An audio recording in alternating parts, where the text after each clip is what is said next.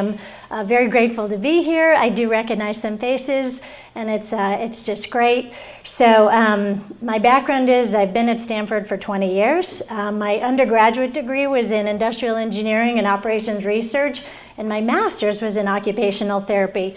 So as an industrial engineer, it's about, you know, managing the environment. It's making things lean. It's making things appropriate. Human factors. How do you interact with your environment?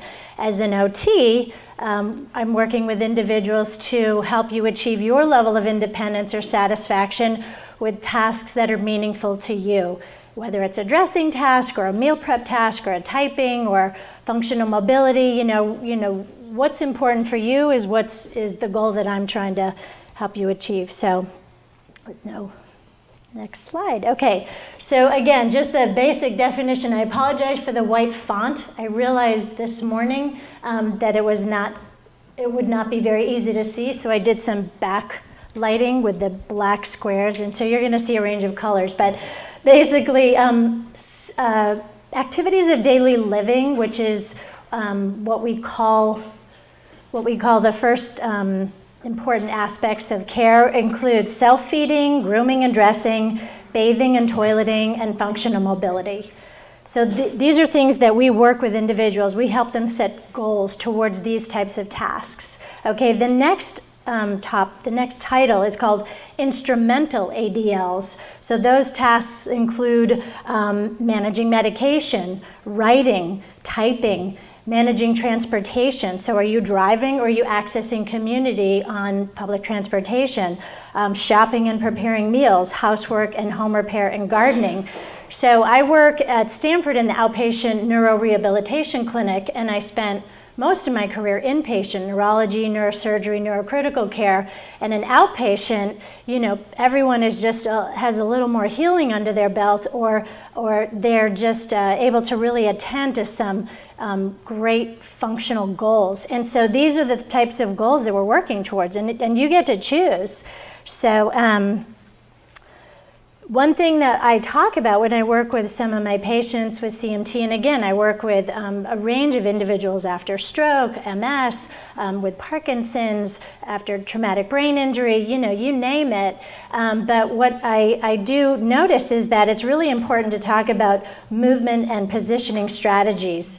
You know, so whatever the task is, are you working with or against gravity? So can you use other muscle groups? Can you use potentially your hips to close the door versus extending your arm? It's really dialing the task and the activity, just absolutely assessing every component of movement so that you maximize your efficiency and you are integrating those principles of what we call energy conservation. So energy conservation is not about sitting around and not really moving. It's about doing all the things that are meaningful to you, but doing it in such an efficient way that for sure you get to the end of the day and you can still go and do an activity with friends or family. So, you know, think about physics, adding levers, using hand over hand to generate more force, to close things, to stomp on things, you know, put things on the floor, close it that way. It's like really just thinking totally outside the box, sliding things across surfaces, supporting with your body versus always going for the grip. Sometimes just standing over an object with your arm in extension. I do a lot, I'm very physical, I normally am jumping around the clinic, but really just posting your arm and dropping your body in order to, you know, close something. That again is a form of, that's being efficient.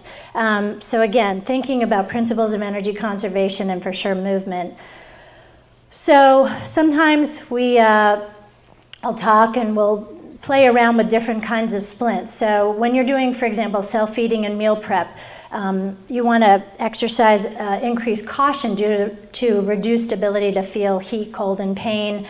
For sure you want to protect the thumb, and there's ways to actually maintain better grip on things by using pieces of Dicem. And I did bring a box of Dicem. It's this fabulous sticky stuff, and you can buy a box of it and you can cut small pieces, large pieces. You can put it anywhere. It'll hold things for you. Again, it's conserving some energy and just really saving your muscles for the tasks that are important to you.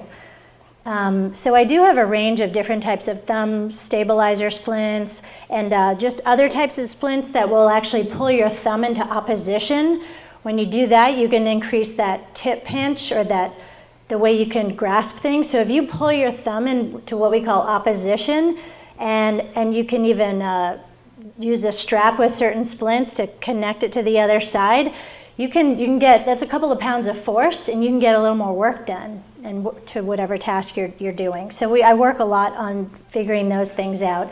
So again, this whole presentation, I have a lot of pictures up on the slides. So there's foam grip. So these are examples of different foam grip. There's large bore, small bore, and you just cut pieces and you can add it onto your tools.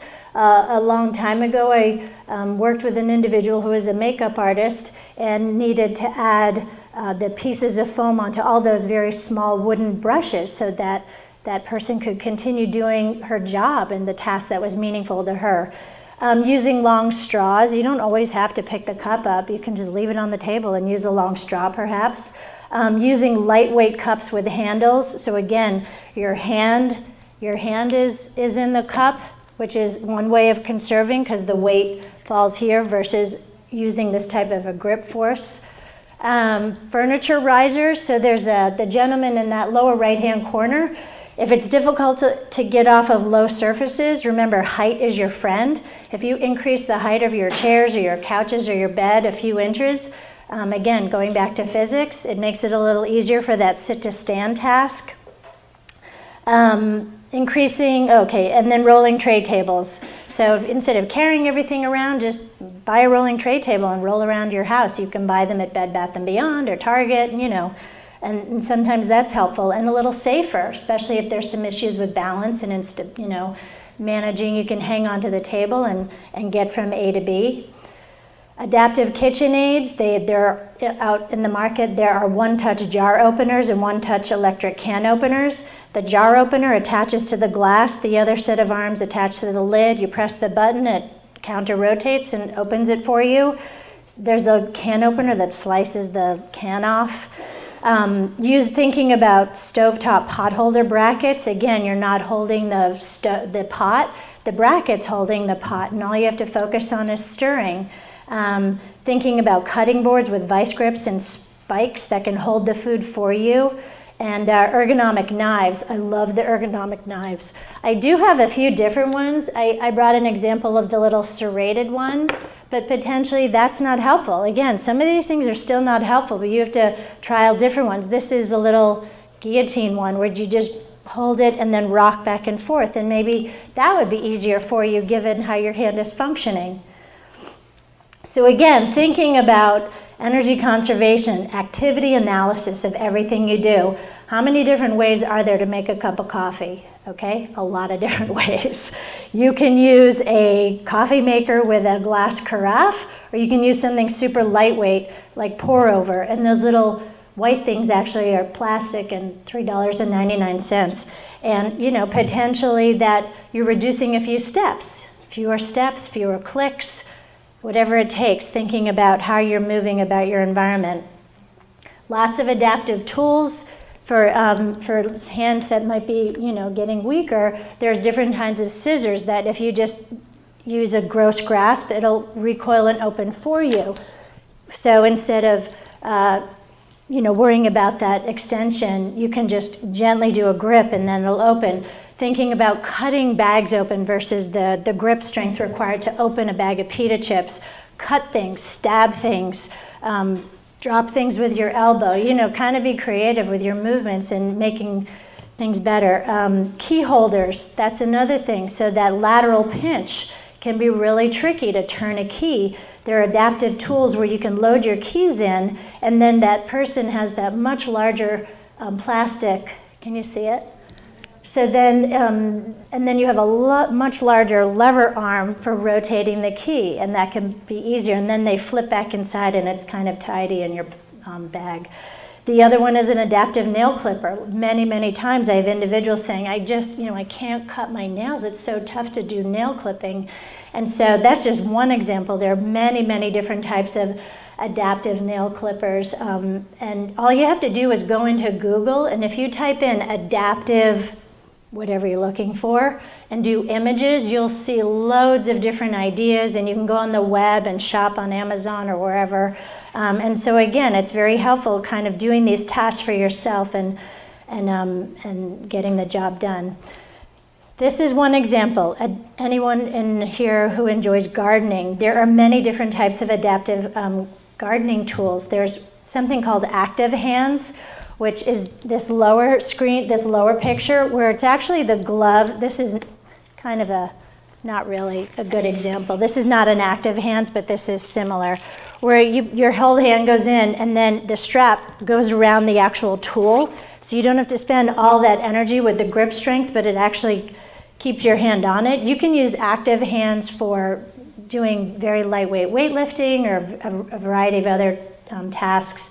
And then you can see the other kinds of tools. And then the one here, if the person's digging or raking, it actually goes up to the forearm and attaches there.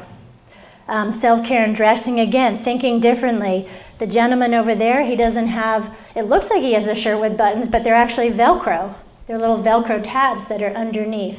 And the pants, it looks like they're buttons, but they're Velcro. So, you know, you still have a little accessibility to dressing independently, and that might be meaningful for you. The zipper, it's actually magnetic, so no longer that fine tip pinch required to thread those things together. And then just thinking about for women, you know, okay, paradigm shift, we're still going to look good, just a one-piece dress versus multiple pieces, buttons, pants, belts, you know. Sometimes thinking just other ideas that'll take a little less energy. There are adaptive tools for doing buttons. I have a few examples of the button hook tool, Velcro shoes. There are lace locks. The red laces, those are actually elastic, and those lace locks will keep your laces tied. So I have some examples of those, and that only requires a little bit of a lateral pinch to glide that up and down, may be helpful for you. And larger loops for your zippers. Of course, using electric razors, electric toothbrushes. Again, energy conservation. You're going to get the job done. Your teeth will be clean. And then you can just use the tool that makes it a little easier for you. How about drying your hair? There's a tabletop vice grip that will hold the hair dryer for you, and maybe that's even a safety point where you're hanging onto the counter with one hand and doing the task with the other. For bathing and toileting, if transferring in and out of tub shower is somewhat hazardous because of the balance and strength, there are so many different types of durable medical equipment for your bathroom environment. And this is a very kind of a high-end fancy one where you're in a rolling shower chair, and then you can roll into the bathroom, lock up to those rails, and the chair will glide over, and you just may need assistance, or you can do it independently. Bring your legs into the tub with you, and then of course using a commode for that increased height and arm support. Other types of durable medical equipment, grab bars. So now the manufacturers are getting really clever with their design options. So no longer are they just that one bar. They've created grab bars that look like toilet paper dispensers, and they're somewhat stylish. So you think it's just a fancy toilet paper dispenser, but it's a real grab bar that's properly installed into the studs that will provide a lot of safety for those transfers. The other one for folks that are renting or don't really want to be drilling into their marble or tile or whatever, we kind of talk, sometimes I talk about transfer poles. So this is just a tension bar from the ceiling down to the floor, and it can be utilized to transfer into a tub. Some people put them next to their Barco lounger. Some people put them adjacent to their bed. Some people put them in that one step that goes from the kitchen down into the sunken living room, but they can't put a railing and they need that extra handhold. So you really just think creatively, and as long as you have a ceiling and a floor, you can use one of those transfer bars. Right? And yep. This is an example of assistive technology. There are some wireless controlled outlets. So if the thought about getting up and walking over and turning out lights or doing other various tasks is kind of difficult, potentially you could just put these devices into outlets, and then you would have this remote, this button unit, and so whatever's plugged into that, which is plugged into your outlet, wherever you are, you could turn it on or off, and that might be helpful. Again, energy conservation. The other one is actually, it's called a J-pad, and it's to toggle through your iPad. Not that, just again, another idea of managing, not having to use your hand or various things. Typing versus talking versus writing. If typing is something you enjoy doing, but sometimes you're a bit tired and it's a bit of a hardship, there's dragon dictation. You can use Siri. And then I do have examples of the pen again, which is that pen where you can drop your finger over versus that dynamic tripod where most people would be writing. And some people find it helpful, some people don't. Again, there's so many tools out there. This is just a little drop in the bucket. But just to give you an idea that, if there's a task or leisure activity, for sure there's a way to adapt it so that you can continue to do an aspect of that. And then of course, basic lifestyle of wellness. You want to do all these things, you want to integrate a tool, but overall you want to maintain your stretching, so stretch regularly. Exercise daily with low impact exercises, and can always work on improving your stability. Exercising your core muscles, so we do that in rehab. We have a big gym. We have occupational therapy, physical therapy, and for individuals that come to our clinic that need speech therapy, we have speech as well. But so the PT and OT, for sure, we're working on core muscles, aspects of upper body strength, range of motion. We can get prescriptions for aquatic exercise classes, and we have a huge list for the entire Bay Area and beyond. Yoga, low impact. And again, here's an example of that active grips. I mean, that's a big dumbbell that guy's hanging on to, but you can use that active hands to hold on to something maybe lighter without worrying about you losing your grip and it dropping on your toe. And it can, of course, recumbent and then seated exercise is always helpful.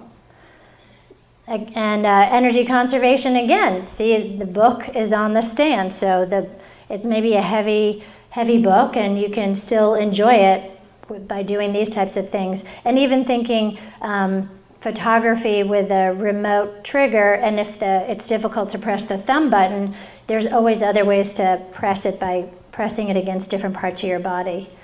Anyway, I know I ran through an enormous range of adaptive tools, but that was the point of today for me. And does anyone have any questions? No? Feel free to come up and take a look at some of the items on the table. And let me see. Oh, we're ending really kind of early. No? No questions? Okay, yeah. Yeah.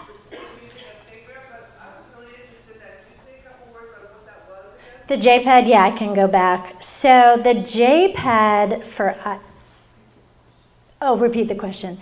The question was, could I review the function of the J-pad for iPads, which is right here. It's the square with the green and the red button and the toggle switch. So this tool can be connected wirelessly, or Bluetooth actually, Bluetooth to your iPad. So for example, if you had your iPad up on a stand, or you had it somewhere that you could see it without having to hold it and do all this extra movement, you could scroll through the apps using between the toggle switch and then selecting with the green. Yeah, so it's not very big, And you would, there's a way to just go through the process to go into your adaptability settings on your iPad, and then that way it talks to this device, and you can program pushing to the left is this way, pushing to the right is this way, and when you want to select it, you just very gently hit the green, and then when you want to use home, you could very gently hit the red button. And you can even take pictures. If you wanted to use it and then take a picture, you could just do it all by using this J-pad, which you could hold very closely to your body versus doing extension and individual finger movements. I have a question about like the workplace. Yeah. So I know like at my job they do ergonomic evaluation. Yeah, we do those. By law, what does the employer have to provide or not provide? They have to provide an, I can't remember. The question was, in terms of doing an ergonomic assessment, what does the employer have to provide? Was that the question? So I think it actually depends on the size of the company in terms of the amount of money that it takes to make the appropriate adaptations for you. But for example, the requirement is to adapt your computer station, your chair, accessibility to the work environment so that you can do that relatively independently. And if they can't, then they need to provide some type of an assistant to facilitate that process for you. But mostly it comes to keyboards and chairs and desks and mobile arm supports, but it also can, adapting the environment can mean that you would have an opportunity or permission to be in a quieter environment, or you would have the opportunity to work from home potentially. So there's different ways to provide adaptation. It could be less hours, some at work, some at home, using the web, using a conference call versus driving in for certain types of meetings. I mean, it can be an enormous range of things from actual environment to workflow process. Did that answer it? Yes, yeah. Thank you. Do you have a keyboard or a mouse brand that you recommend? When I go online, it's overwhelming. It is overwhelming. And What's the question? oh,